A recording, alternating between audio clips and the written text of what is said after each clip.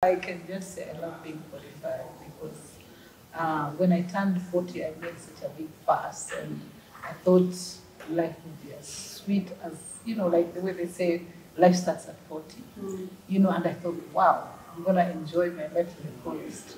Then it hit me that actually when you turn 40, your body is also changing. And I was so miserable. Like, oh my God, no one ever told me about all these things that come with being 40, And I was looking forward to a time when I would settle in and make a few changes. So when I turned 40, 43 or 44-ish, I started doing exercise, I started eating right, I started just embracing me and doing things for me and nothing else, I'm in this space where I say I'm a me pleaser.